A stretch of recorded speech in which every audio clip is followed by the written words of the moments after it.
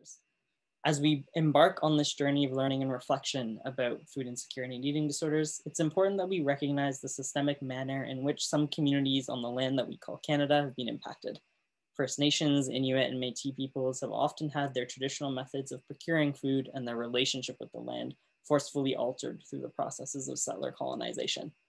The residential school system, for instance, aimed to sever these connections among children with exploitative processes and treaties that weren't upheld, and they've created the conditions for poverty that many unfortunately still live in to this day. As of March 2021, for instance, 58 boiling water advisories remain in 38 communities across the country, impacting these folks' ability to prepare with and engage with food.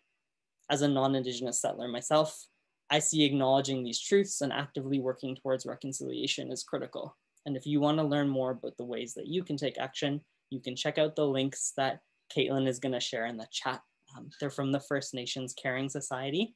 One is 7 free ways to make a difference, knowing that there are ways without money if folks have that as an issue to be able to do that. And there's also a child-friendly calls to action document if you're wanting to have conversations with people in your life around the Truth and Reconciliation Commission's report. I often find the child-friendly version, regardless of your age, is a really nice way to explain things in common language. And so feel free to check those out at the end. My name is Ari Maharaj. I use he, him pronouns, and along with Caitlin Axelrod, who uses she, her pronouns at Sheena's Place, we're gonna be your tech support and hosts for today. You'll notice that the chat is open to everyone. So if you have a tech question, please send a message to Caitlin or myself. You can send it to us directly in the chat by hitting that select name feature. If you have a more general question or comment for the panelists, feel free to send that to everyone through the general chat. And if the chat becomes too distracting, just know that we may turn it off until the question and answer in case you see that change. But we are gonna have hopefully the time to address some of your specific questions later on. It's a reminder too to just stay on mute. We really wanna make sure that we're highlighting and spotlighting the voices of our wonderful panelists here today. This webinar is being recorded and will be posted on Sheena's Place and Netix YouTube channels. And we'll make sure to have captions on there too for folks who require that or find it easier to engage with the material that way. We know that this webinar is also during lunch hour, so feel free to eat as you feel like you need to. We're happy to have that happen. And I'm gonna pass it over to my friend Caitlin to talk about Sheena's Place. Hi, everyone. Very briefly, I will provide an overview of what Sheena's Place does in case anyone is interested in learning more. So we are a community mental health charity that provides group-based support for people affected by eating disorders. We offer many different types of groups facilitated by professionals, and they are available to anyone in Ontario who is at least 17 years old. All of our programs are free of charge and based on self-referral, so no eating disorder diagnosis is required to register. And please let me know in the chat. Feel free to send me a message if you have any questions, or feel free to email info@sheenasplace.org. I'll talk a little bit about NETIC. We're a registered Canadian charity that's been helping people affected by eating disorders since 1985. We operate a national toll-free telephone helpline and an online chat program that provides support, information, and referrals to people who are affected and those who care for them. Like Sheena's Place, you don't need a diagnosis to contact us. It's an anonymous and confidential service and anyone can reach out. So if it's a concern for you, it's a concern for us, and please do. We also deliver prevention-focused workshops to youth and facilitate professional development in person and online through our outreach and education program. So if you have questions about that, feel free to send a private message to me, Ari, or email netic@uhn.ca, and we're happy to do that. We're gonna get started in a moment, and this is gonna be a general conversation to say, there might be things in this conversation that might heighten your own mental health. And so please take care of yourself however you feel like you need to. This is being recorded partly for that reason. So if you need to log out or take a step away, get a drink of water, feel free to do that. Our panelists and our moderator have been asked to speak from the I perspective and to really not make assumptions about others' experiences. And they're also being asked to avoid going into detail about traumatic experiences or eating disorder details like specific numbers or details around symptoms. We ask that you keep these language guidelines in mind while asking for questions, as we know that there are lots of people with us today at different places in their journey. So without further ado, I'm going to introduce our moderator, John Choi. John has worked in community mental health for over 25 years, early on as a therapist and then in various roles of management. He's currently the executive director at Sheena's Place. And so welcome, John. Thank you, Ari. And I want to start by just acknowledging a great amount of gratitude for the privilege of being able to moderate the discussion today. I'd like to thank everybody in attendance for taking the time to join us. And thank you, Ari and Caitlin, for all the work that you did to put this, this event together.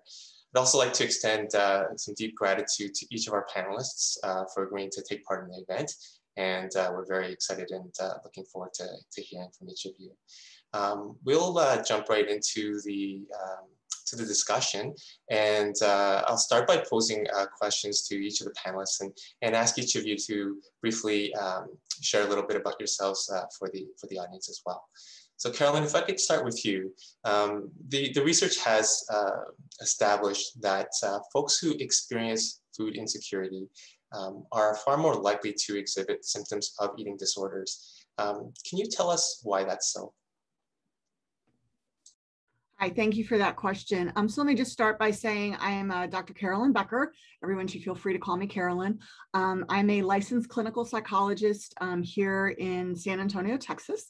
My day job is I'm a professor at a small college, Trinity University, and I specialize in eating disorders as well as a number of other clinical conditions. So I'm going to actually back up just a little bit on this question and say, I think one of the main reasons I was invited to be on this panel is that my students and colleagues and I conducted some of the earliest sort of substantive research looking at food insecurity and eating disorders. And I realized that some of the people listening may be here sort of out of curiosity or maybe sort of wondering, like, food insecurity and eating disorders, I didn't really think those things went together. And there's a really good reason why many people don't think those things go together. And in fact, when I first started doing this research, my colleagues actually often looked at me like I had two heads. They would say, "You're doing what?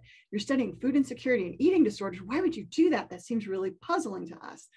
And the reason it seemed really puzzling to many people is that it has been a long-standing, though very inaccurate stereotype that eating disorders are predominantly a problem for thin, white, at least moderately affluent women and girls. This is a stereotype that is endemic, unfortunately, in the eating disorders field.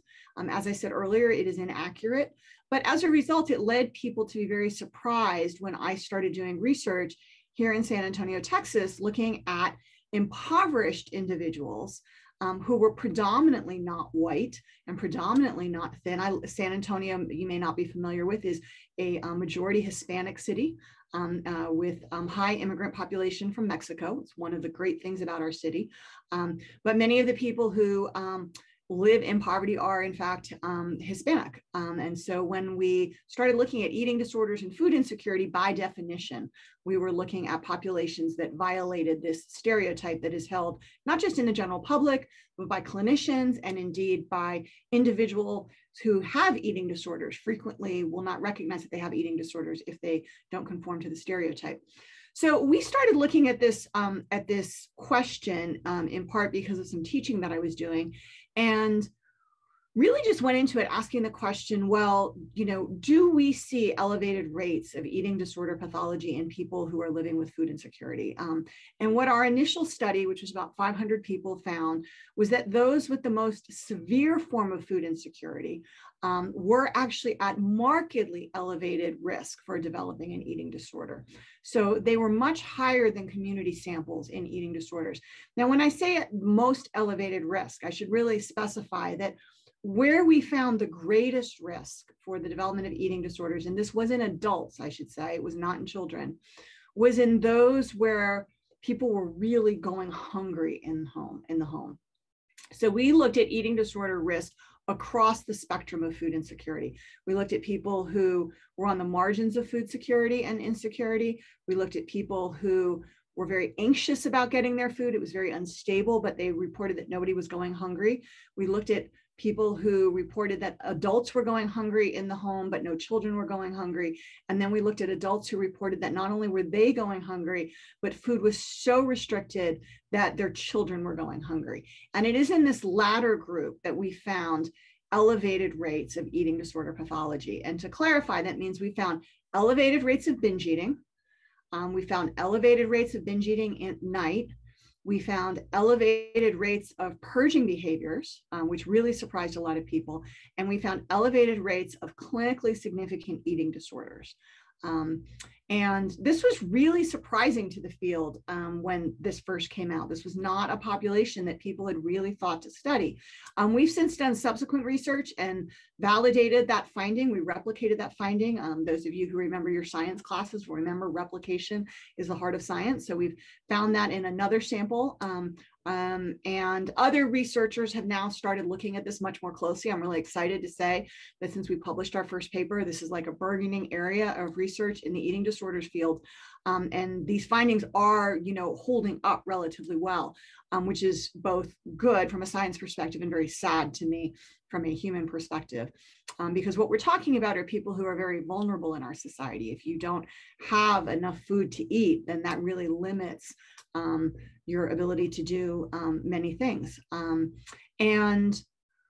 don't think we fully know why this is. So let me just clarify that we're at such early stages of this research. We're only about 4 or 5 years in that I cannot definitively say why that is. What I can do is speculate.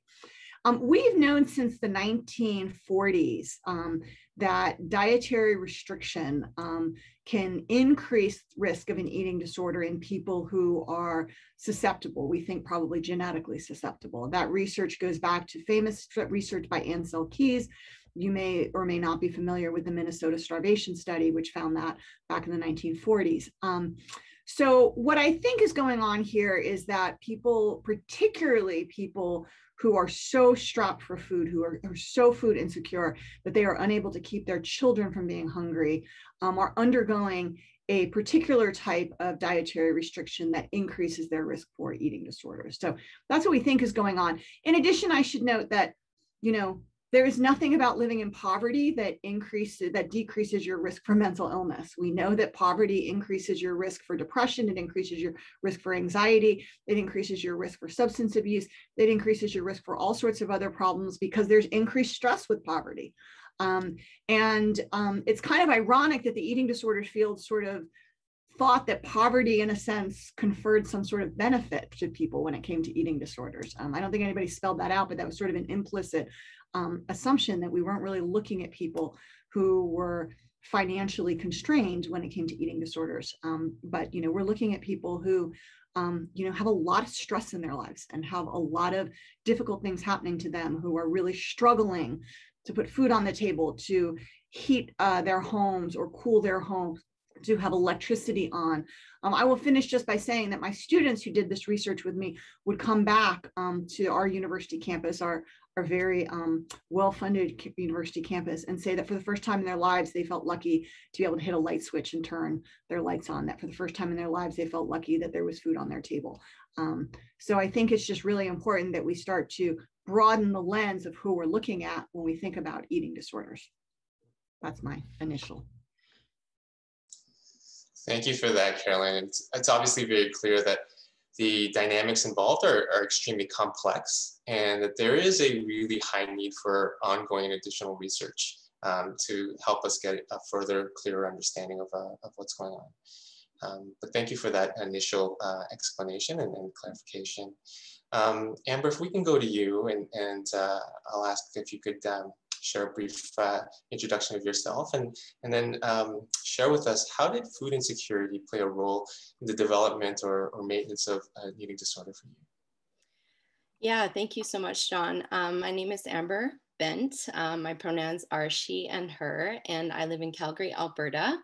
In school for my undergrad, I studied psychology and art, and I am 1 year in of recovery from bulimia. So we've come a long way.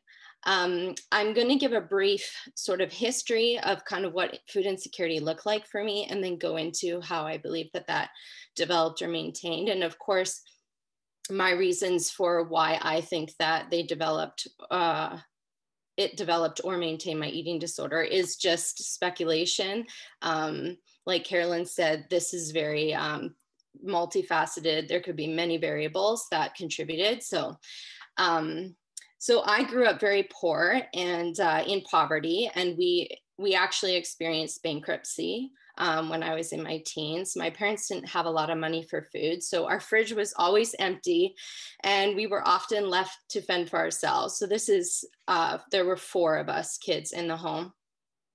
We were that family that received groceries from like the local church and neighbors and friends, and even my best friend's mom brought a van full of groceries to our house. I remember one time when I was a kid. We often ate the same foods every day. Food was more of a burden than something to enjoy. So that really changed the tone of like what food was for me.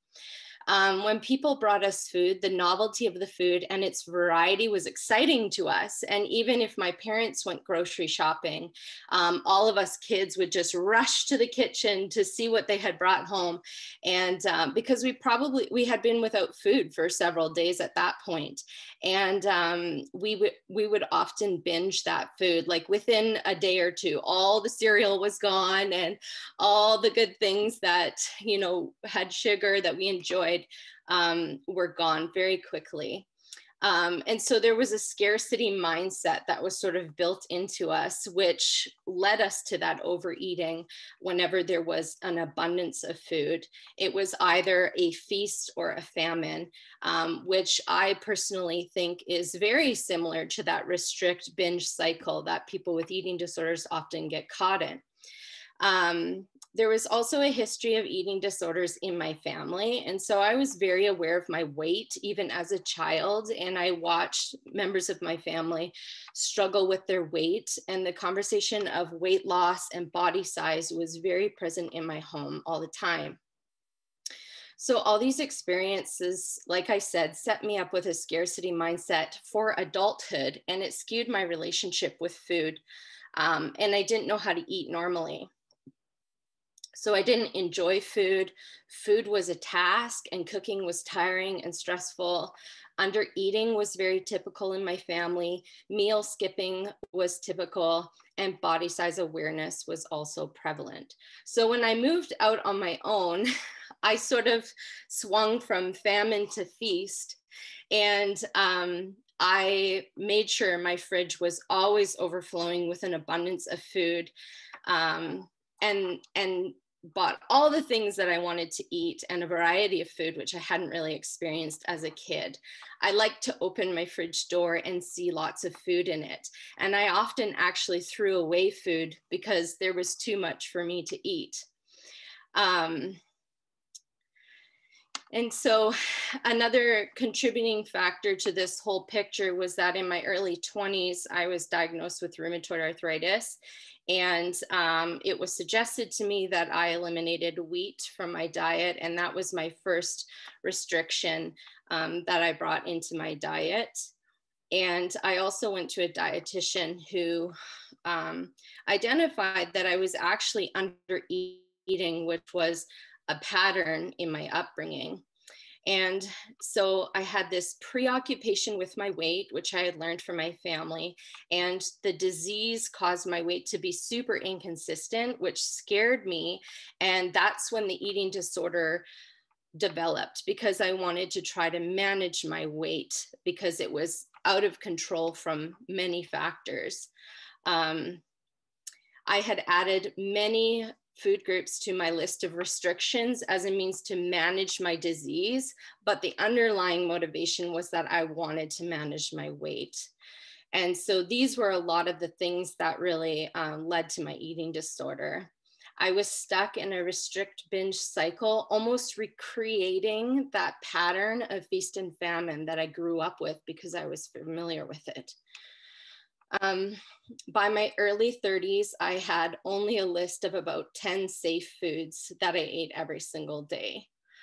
In my adulthood, I also experienced food insecurity. So when I was in my mid-20s and in my early 30s during university, and I had to access the food bank locally here in Calgary, as well as through the university over these last 5 years. My health often prevented me from working, and that created a barrier for me to provide for myself. I also experienced food insecurity through the pandemic. But thankfully, in June of 2020, I decided to recover. I became aware that I had an eating disorder in 2017, ironically, when I was studying psychology in school.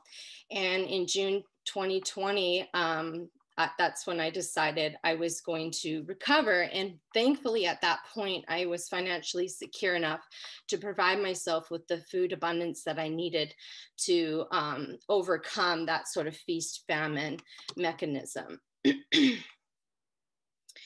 Some of the behaviors that I noticed sort of resulted from this feast-famine mechanism that was operating in my life was that after periods of having no money or little money for food and having to have accessed food services or community services, the moment I got a little bit of money for food, I would overspend on food.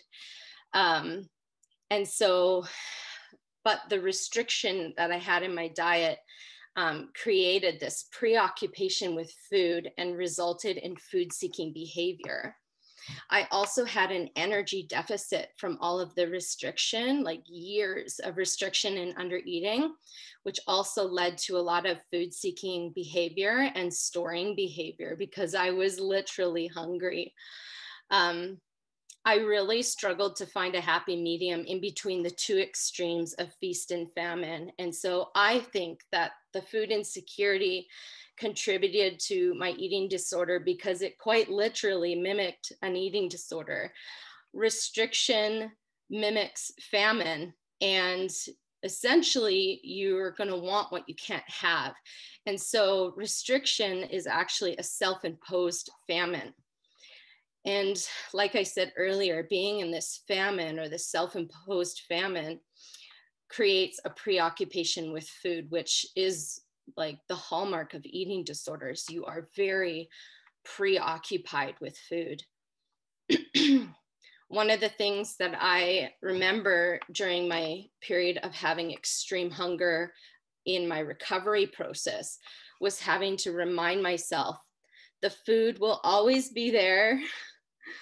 The pizza will always be there. The ice cream will always be there. Food will always be available, because it was that fear of famine that drove me to that food-seeking behavior. So now, after a year of recovery, I feel like I'm beginning to find that middle ground in between the feast and the famine, and finding some balance where I'm no longer under eating and I no longer have extreme hunger, and I have the financial security to provide enough food for myself, which has led to less overspending on food. Yeah, and so that's basically what I wanted to say. Thank you very much for sharing, Amber. It's so very clear that in our space, in our eating disorder space, that we benefit from, and I highly value the contributions of the formal research and the perspectives of individuals with lived experience, and it's so integral in continuing for us to learn and understand, and it can be particularly challenging to share personal experiences. So I'm very grateful for your contribution today. Thank you. Jade, if we can turn to you, and if you could share a brief introduction and maybe sort of shine a light on the concept of food justice and how that differs from the concept of food insecurity, and then maybe touch upon how different identities intersect with the concept of food justice and access to food. Sure, that's a big question. Okay, I'm Jade. My pronouns are she and her. I'm super excited to be here. Thank you, Amber, for sharing your personal story. I really appreciate and feel really lucky to be here and to be able to have listened to you and heard that. And yeah, I also wanted to like, I know this isn't the question you asked me, but I wanted to circle back to the first question that you did ask Carolyn, just to add in my 2 cents as not a researcher. So I don't really know if I'm like posed to answer this or to like add anything insightful, but I was just thinking about the question. I think it's really interesting to look at those connections that you were talking about, Carolyn, between poverty and food insecurity, and then also eating disorders and disordered eating. And from like a non-scientific perspective, one of the things that kind of comes up for me is if we look at eating disorders as like a social justice or a food justice issue, we can start to see like connections also between like these bigger systems that organize our lives, you know, things like systemic racism, things like capitalism, things like patriarchy, and how those systems like disproportionately impact people who are experiencing food insecurity. And then those systems also disproportionately tell certain folks what to do with their bodies or how their bodies are allowed to exist in the world, right? So like I know from my own personal experiences with like disordered eating, a lot of that has come out of how I thought I had to pass as white in society, or things like white supremacy and capitalism and the ways that I thought my body had to look. And so I think there's like a lot of connections to be made there between like who experiences the most food insecurity and also who is told most often what they should look like or how they should exist out in the world. But I just wanted to add that in because I thought it was like an interesting connection. But back to the question was actually asked of me. So looking at the term food security versus like food justice, I think food security is like a really common term we hear a lot like in mainstream conversations around hunger and food and kind of like our food system. And I think for me, when we talk about food insecurity, it's looking at kind of like, does someone have immediate access to food that's nutritious and affordable and so on and so forth, right? There's kind of like a couple different dimensions of food security that are often talked about.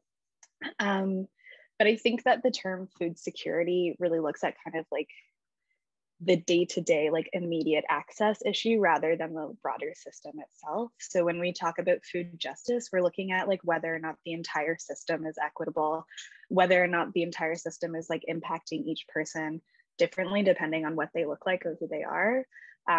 So when we talk about food justice, it's thinking about like, how do things like patriarchy and capitalism and white supremacy and settler colonialism impact who is accessing food and how they're accessing it, and like where are those points of oppression and how do we like dismantle them to create an actually just food system, right? So this idea of like equity and like anti-oppression, I think, is really central to food justice, whereas food security, it's kind of like, it's a good starting point, I think, but it's like we do need to scale up the conversations to be talking about the system rather than just like the day-to-day, right? So if you're thinking about like a food security response, it would be something like a food bank where someone could go in and immediately access food when they're hungry on that day.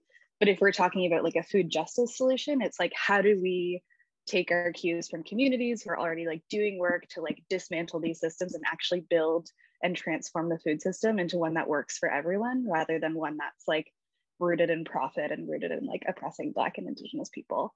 I don't know if that answers the question. And I know there was a second half of it, but I can't recall what it was. Yeah, that absolutely further sheds light on or helps us understand the concept of food justice, Jade. And you started to touch upon the elements of the second question in terms of the intersection of certain identities and food justice or insecurity. And I invite you now to add anything else if you'd like to. Sure, yeah. So like I mentioned earlier, like some folks are more impacted by food insecurity and like food injustice.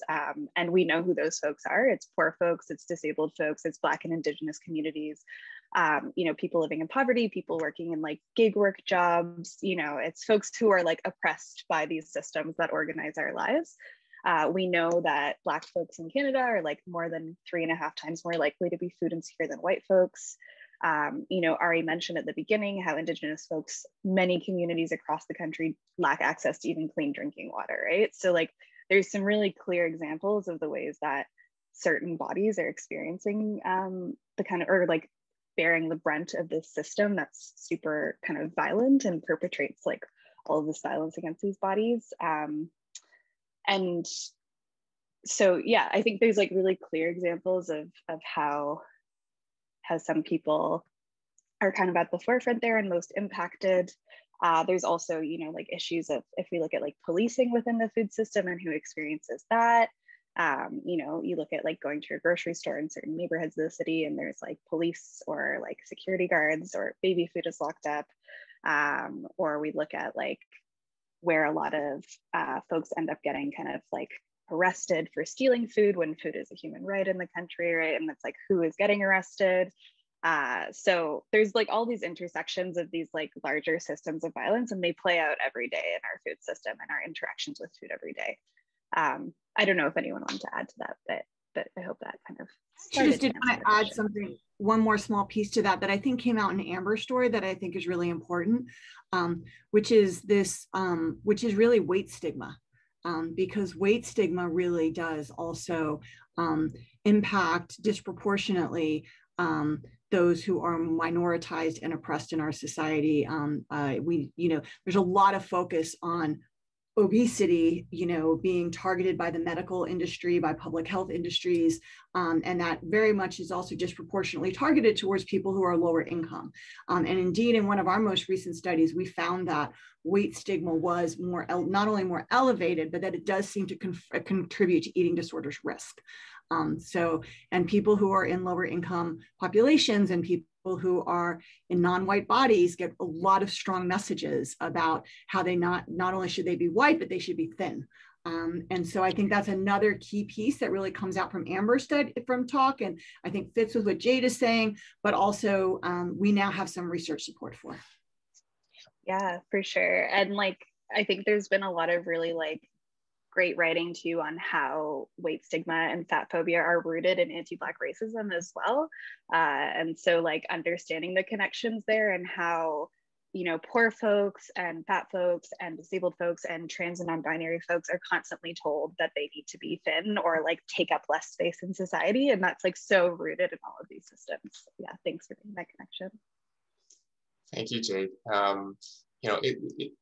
It leads me to think back to another one of those myths that seem to continue to be pervasive, and that eating disorders are a matter of individual choice. And we've already heard in the short discussion so far how the environmental factors at a more local level can have an impact, and then on pretty much every level of society that impacts individuals, and the larger systems play a very significant role in the development and maintenance of eating disorders. And Jade, I know that you identify as a food justice advocate, and you work at FoodShare, which is a very innovative organization. And Rosie, so if we can turn to you, I know that you're active in that way as well. But as a clinical dietitian, I'm wondering if you could share how you mesh conversations around food justice with the clinical work you do with individual clients that you might serve, and again, invite you to start with a brief introduction of yourself. Sure. So great to be here with you all. And I've just been listening. I've been taking my notes. Like, this is just really exciting to be in this space and to hear from all of you amazing panelists. And I'm connected to FoodShare as well, like Jade. I'm a board member. And I had the privilege of actually being an intern there at one point and really getting to be part of such an innovative and amazing organization doing such great work. Like you mentioned, John, I am a registered dietitian. I always, been super passionate about systems and looking at systemic issues to health issues, essentially, because of my own lived experiences. And thank you, Amber, for sharing your experiences, because it really was something that I could resonate with. Food insecurity was really what pushed me to become a dietitian, because I was thinking, food insecurity does impact health, and where's the conversation around that? I just found that there was a lot of band-aid solutions, what I would call like food banks and emergency food, but not really addressing the root issues, like what Jade was talking about. And that's just a bit about me. And right now I do a lot of work around educating other dietitians and those who work in food and nutrition around systemic issues. So whether it's health equity, food justice, looking at cultural competency and diversity, but really trying to play a role in changing the way that we do our clinical work. because all of those systems are super important. And unfortunately, I don't think that there's enough of that recognition or work to dismantle them. So that's what I'm doing now. But in the past, so going back to that question, so currently I don't actually work with individuals, but previously, and the question is really interesting to me because it says, how do I mesh food justice in those spaces? And for me, really it was like, how don't I do that? Because I see it so clearly, right? And that's literally why I went into this space. But for me, everything is rooted in systems. And even when I'm interacting with people on the individual level, I can see that. So in the past, I worked predominantly with racialized women, many who were low income, newcomers, refugees, you know, experiencing a lot of challenges. And for me, it was a difficult working environment for many reasons, just because, you know, you see your clients with so many challenges, and unfortunately it's not because of their health behaviors, right? Like health behaviors play such a huge role, of course, but these are systemic issues that they're experiencing. So for me, one thing that I would regularly do is, you know, make space and, you know, address intersectionality. And I think that's what we've been talking a lot about today, like identifying the different layers of someone's identity and making space for those conversations in the room. I think that's something that we can all do as, you know, clinicians, just to recognize that, you know, we may be the experts of nutrition, and even that, you know, it's constantly evolving, but recognizing that people are experts in their own lives and making space from that. So although that is not necessarily a tangible thing that I would do, it is something that is really powerful. And I think just identifying the different power dynamics that exist, the different layers of our identity that are in the room is something that I did often. And that definitely helped me build rapport with my clientele. And aside from that, really, it was me seeing as a health practitioner, what could I do? So whether it was you know, writing letters to different organizations or participating in different movements or advocacy. You know, we are limited based on what we can do based on where we work. So I do recognize that, but finding ways to champion different initiatives from where I worked, or even where, depending on me going to different events, just to bring in that perspective. But I just was able to find ways to, you know, to navigate the system as much as I could as a health professional, but to really center the experiences of my clients. So those are some things that I did when I was seeing clients one-on-one, but honestly, just making that space and making it known that, you know, I recognize that, or I have certain privileges in this room, but I recognize the different intersections of your life is something that was really powerful. Rosie, thanks for sharing that. And Carolyn mentioned off the top the reaction she received from her peers when she started to talk about the research interests that she had. I'm aware that you've been doing education work with other dietitians. What kind of reaction or feedback have you gotten from folks that you've really tried to impress upon the importance of exploring these types of issues? And have you had any opportunity to go beyond sort of the dietitian profession and able to educate folks in other professions that provide healthcare? Oh, that's a really great question. What's the type of response? Well, I would say I do have a really, really supportive community of dietitians who know that, and also not just dietitians, I would also say like social workers, therapists, health coaches, nutritionists, those who work in food, that they know there's an issue, but often they just don't know what to do. And that's something that I had to wrap my head around, because I'm thinking like, this is obvious to me, right? I could see all these issues, but I had to kind of take a step back and recognize, you know, like if you don't have these lived experiences, it is challenging for you to be aware. It's not necessarily an excuse for it, but I can be empathetic and understanding in that way. So I do have a strong community that's being created that, you know, folks are either, you know, new to this, like everything that was happening last summer around Black Lives Matter, you know, people started to wake up essentially and see what's happening. So there's a lot of people there, and they're looking for support. And then I would say there's the performative piece where, you know, people are, you know, saying that this is an issue, but not doing anything about it. So I would say that both exist. Or, you know, there's folks who don't think this is a real issue anyways, like, you know, you just keep on with your day. So I would say that for me, I definitely focus on those who want to make change. And that's how I protect my own energy in this space, because it can be quite draining. And I do focus on those who actually want to do something. Yeah.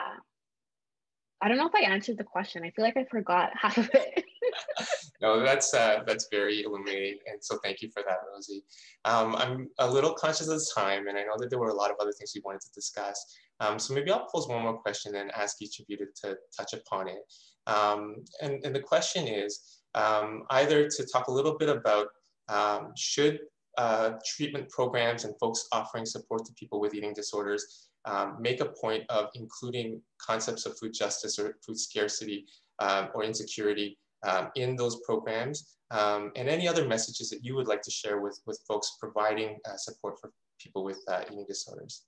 So Carolyn, I see you're. Yeah, I'll jump in here and actually also respond simultaneously to a question that was raised by one of the people who's watching this about their own treatment, that people were not necessarily sensitive as providers to people who had food insecurity in terms of meal planning. And I think that's one of the reasons that I made a point when I do this, when I talk about this stuff, to raise that eating disorder stereotype, because I think that stereotype is part of what led providers to be so blind to who was coming in their doors and not asking these questions. And so I get asked a lot by clinicians, like, what can we do? And the first thing I say is to do what, you know, other people on this panel are arguing for, which is make sure you understand who is there.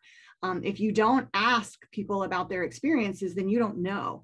People don't necessarily walk in and say, by the way, I'm impoverished and I can't afford food. There's a lot of shame around that. And so one of the first things is really making sure you understand, can people afford meal plans? Can people afford what's in front of you? And I know a number of clinics that since we started doing this work and started really getting the message out, and I will say the eating disorders field has been very responsive, in my opinion, once we started getting this out. They were perplexed at first, but then they were responsive and started. I've had a number of clinics contact me and say, you know, once we started asking about food insecurity, we discovered a whole swath of our patients were food insecure, and we didn't realize that.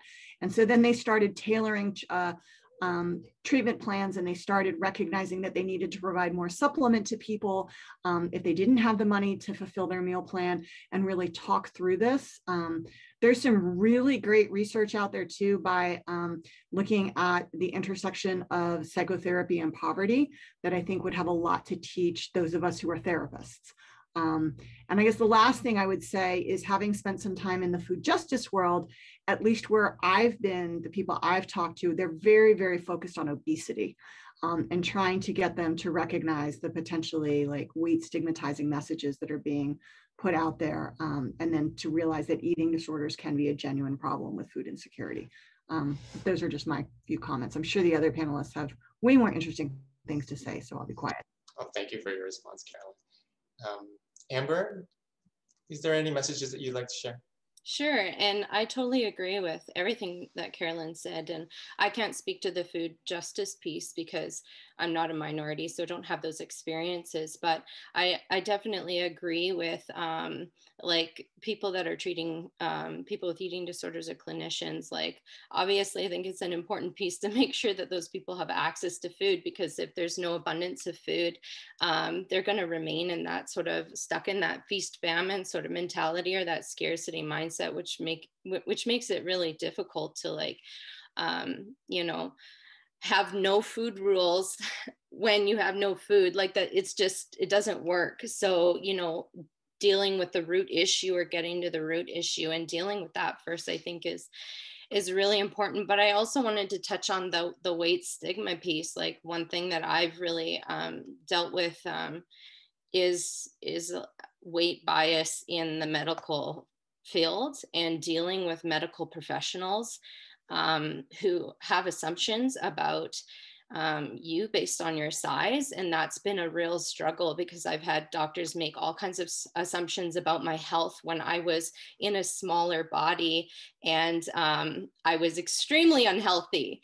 And then I've also had them make assumptions when I've been in a larger body, and I'm probably more healthy than I've ever been, but because I am, you know, in a larger body, there's assumptions there. And so any kind of strategies for people that have eating disorders to deal with those medical professionals and that weight bias is, I think, really key. There's absolutely a responsibility on the professions to increase the education and awareness around those things as well. So thank you for sharing that. Jade, do you want to share anything? Sure, thanks. Yeah, I think, so I come from a social work background, and I always found that often, like in some spaces, clinical settings can be really like pathologizing, which like, and it kind of like shrinks everything down to the individual level and to like people's individual experiences and really like puts the burden on them. And it's like, you know, obviously a larger part of like the neoliberal capital agenda. But I would say like, I think, yeah, like integrating food justice and like food justice learning and understandings into programming like this can take it out of that kind of like individual setting and make it like a collective experience. Like I think that going into treatment for eating disorders can be really isolating, and like the experience of eating disorders can be really isolating, right? And so like where can we build connection and the sense of like collectivity? And I think it's by like politicizing it and by making those connections to systems and understanding like where those points of connection are, because they do exist. And instead of thinking about like, you know, like the person as fitting into a certain like pathology box, is thinking about like, how do we like move forward together towards like liberation, right? Like there's so many connections to be made between things like Black liberation and Indigenous sovereignty and like bodily autonomy. And like, you know, all of these things are connected and they're all about autonomy and like liberation, really, right? So it's like, I think by integrating like food justice learning and food justice understanding and principles into these spaces that are like a bit more clinical, we can move out of that space that's really pathologizing and like individualistic. Thank you for that, Jade. And Rosie, I think you've touched on, you know, advice for other service providers, but anything else you'd like to add? Yeah, so I definitely, as a service provider, I definitely think we need food justice integrated into our education, definitely. And that's sort of why I'm starting to do the work that I'm doing, because it wasn't happening by like larger institutions. And I think going back to what Jade was saying, like liberation, and also just even looking at the power of imagination and thinking about what can things look like in, you know, a better, just world. I think practitioners, and I can speak maybe for dietitians, I think there's a lot of perfectionism that exists in our space. And that does cause a lot of harm, like perfectionism, exceptionalism, things like that. And these are things that don't allow us to, you know, ask questions, to learn from people with lived experiences, to actually make change. And I think we really need to move away from that to really to serve our clients and the larger system to the best of our abilities. So I would definitely say we need to make more room for food justice conversations and even being integrated into our education and training. And I want to emphasize, like, not just an addition, but really the foundation of our work. Because often these are things that are like like a nice add-on, but it has to really be moved to the foundation of what we're taught and how we practice. Thank you. And I would imagine that those kinds of discussions and that kind of learning would have just residual benefits in a lot of different areas, yeah, eating disorders in particular, and really when you think about the social work or psychotherapy or supports in the mental health space, that there's just a myriad of benefits that could be derived. So thank you for that. It's 12:52, and so I apologize for going a little over time in terms of this discussion. And I confess that I haven't been monitoring questions in the chat. So maybe if I could ask Ari, do we have time for one or two questions? Yeah, no, I think we do. Caitlin, have you seen anything specific? Like, I think first thing I'll say, I'm loving the chat. I really appreciate a lot of the feedback that's in here and a lot of the points that they're making. And for our panelists, because you've been maybe so busy giving us your awesome perspectives, if you haven't had a chance to look at the chat, there's a lot of kudos and positive words in here for you too. I don't see anything specifically on my end that is like a direct question to a panelist other than the one that Carolyn nicely worked into her answer. Caitlin, do you have any on your end that you've seen? No, I don't. So if anyone does have specific questions for all panelists or for an individual panelist, feel free to add them to the chat. We won't have time to go through everything, of course, but you can take a moment to do that. In the meantime, while folks think of questions, Carolyn, someone is asking how to access your studies and publications. So they are published, and some of them may be behind paywalls because my research that I've done in this area hasn't been funded, so I couldn't afford to put a lot of it in open access journals. So you can Google, if you Google my name on Google Scholar and say Carolyn Becker, the other name to put in there is Keisha Middlemass, who is my partner in crime, and she's a fabulous professor at Howard University. I'm going to make sure a shout out to her. If you find that any of you are paywalled and you can't get to them, just email me. Unfortunately or fortunately, I pop up really fast if you Google me. So I'm at Trinity University and my email is really easy to find. So if you can't get them, I'm happy to send you copies of them personally, but a lot of them should be available. And one question that I feel like I can add on to that, because I feel like the audience is maybe curious, and I'll name for the panelists that we send out an email to all the attendees afterwards with this, but if any of you have any learnings that you found, like books or articles or resources where you feel like you've been able to learn, is there anything you want to shout out or amplify with this time for Jade, Rosie, and Amber? I think someone already put it in the chat, but Fearing the Black Body by Sabrina Strings, amazing, amazing. Also Hunger by Roxane Gay, anything by Roxane Gay is amazing. And then I'll also share in the chat, FoodShare recently rewrote our body liberation and fat acceptance statement. And that kind of links in weight stigma, fat phobia, and then broader systems of oppression. So I will share that for folks to kind of check that out and understand where those ties are between food justice and body liberation. And I will just quickly, so last year, myself along with 2 other dietitians co-founded a group called Dietitians for Food Justice. So we're really trying to champion food justice work in the dietetics space. So definitely, we have an Instagram account, so you can learn from us there. And then I also, as I mentioned, I did create a resource for dietitians and other nutrition professionals on culture, equity, diversity, and race in dietetics. So if you follow me even on social media as well, I talk a lot about that. And once it's available, you can register if you would like.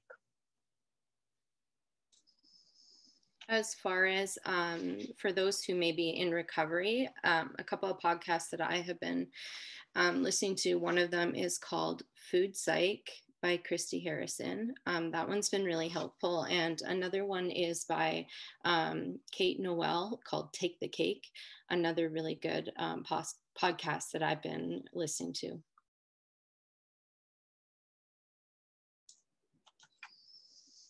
Okay, so while we didn't get to all of the discussion points that we had planned, I'm extremely grateful for the wonderful discussion that has taken place. I think that many of the thoughts and ideas that were shared hopefully triggered more questions, and folks can leave this event and discussion with lots of things to think about, questions to ask, and further discussions maybe to have within your own networks and in your places of work and your ongoing practice.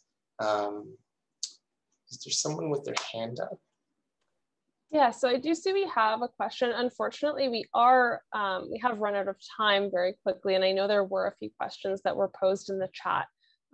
So what I would recommend, I know not all of the panelists will of course be in attendance, but we do have part 2 of our eating disorders and food insecurity kind of mini series happening next week.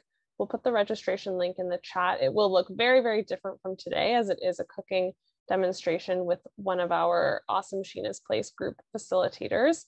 But there may be some questions that came up today that you can bring to that next week. And if you have questions, specifically for panelists, I know some folks have shared their social media and information there. So I'll invite you to get in touch if appropriate in that way. The last thing I will mention is that we also have an evaluation or a feedback form that's anonymous that we will put in the chat. You will also get an email with this from Eventbrite right at 1 o'clock. And so we really, really would love to hear your feedback, positive, constructive, anything, as this will really help us with future panels and future outreach initiatives. Ari, do you have anything to add? No, I just, again, want to comment in the chat.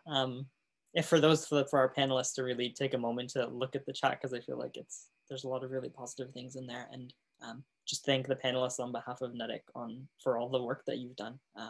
We really appreciate the conversation today, and we really appreciate the many folks who were able to take their time to attend. So thank you.